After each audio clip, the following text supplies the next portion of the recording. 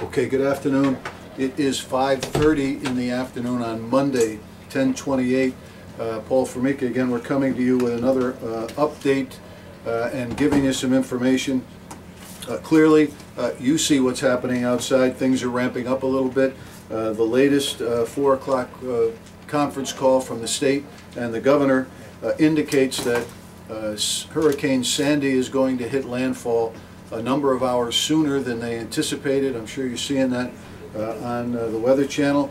They expect it to hit in the next hour or so, but what that has done is accelerated the wind speed for us at the top north end of the storm, and that wind, as you know, runs counterclockwise and is now driving wind on the Connecticut shore and also keeping the tides from releasing back. So we're beyond the midpoint between the earlier high tide, and we're now working our way to the new high tide at approximately 10:30 or 10:55 this evening. So there are the problems that we're going to have. Sustained high winds over the next few hours combined with sustained high tides. And so those of you in those low-lying coastal areas that are still in your home, keep a good eye out. And remember this, there are a number of trees down, and most of those trees have wires in them. And something I learned this afternoon out on walkabout was that when there is a wire on the ground and the ground is wet, it will conduct electricity such that it could seriously hurt you or kill you if you're within 50 or 100 feet of that on the wire. So don't venture outside. Stay in where you are. There are trees down in 2 locations on Route 161, making that impassable. There are trees down in 2 locations on Route 156, making portions of that impassable. There's a large limb across Route 1 beyond Lover's Lane, making that impassable. So we need you to stay where you are in your home, do the best you can. We expect the meat and potatoes of this storm to be over in the next 5 or 6 hours. But again, we have a number of trees that are falling down on streets and sometimes on houses. The wind speed is such that we have pulled our staff off the street for patrolling and are only sending them out into the direct and extreme emergencies, because again, it's dangerous for them to travel outside of 60-mile-an-hour winds. Power is going to be out. We're about 80% of the town of East Lyme is out of power at this point. We have CLMP crews on site, but again, they can't go out and get up in the bucket above 40 miles an hour, so we have to wait until things settle down a little bit. But the good news is that CLMP has been better coordinating with us and are been on site on a number of these problems and are doing the best they can to do the best they can. Here's what you can do in the meantime. Generators, if you're operating a generator, make sure it has plenty of air. Carbon monoxide, even in a garage, if you think it's safe, rises, and it will be just as lethal inside a closed garage as it is inside your home. So make sure it's well ventilated.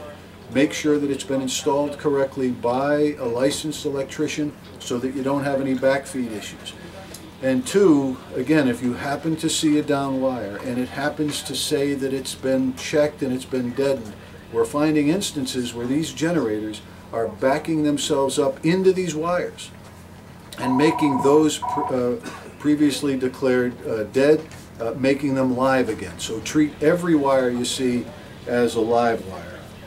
We have our shelter available, East Lyme Middle School. Again, it's a multi-town regional shelter, Lyme, Old Lyme, Montville, East Lyme, Waterford. We're helping out New London. They're sending some folks over there. We have some pets.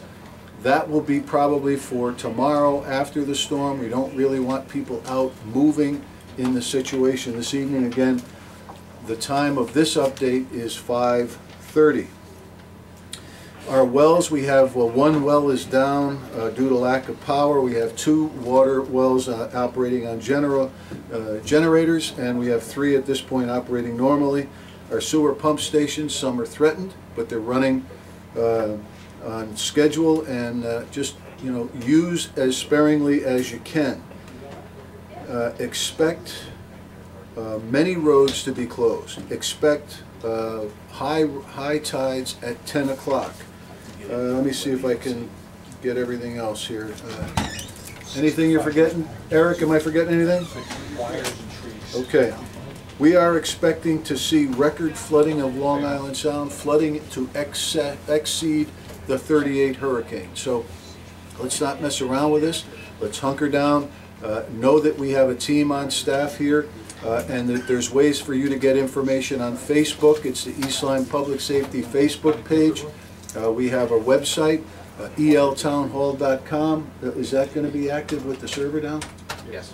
So this and other information will be on that website. And again, the Facebook is the East Lyme Public Safety Facebook page. And you don't have to be a member, I guess, to be on that. And so try to get on that, get information. As long as you do have power, Channel 22 will be on, but we're not sure how long that's going to last. If you need to talk to somebody, 860-739-4434 is the number here at EOC. We're here, we're going to be here, we're going to monitor the best we can. Right now we've done everything we can with regard to being prepared for this. We just have to wait and see what the storm brings, and then we wake up in the morning, we'll figure out the best way to get over it and to rebuild what's happening. But for now, that's the update. Thank you for paying attention. Thank you for working with us. Be safe, be calm. Everything will be okay. And if you need us, again, call 739-4434 and we'll get some help to you. So thank you. Have as good a night as you can and be safe.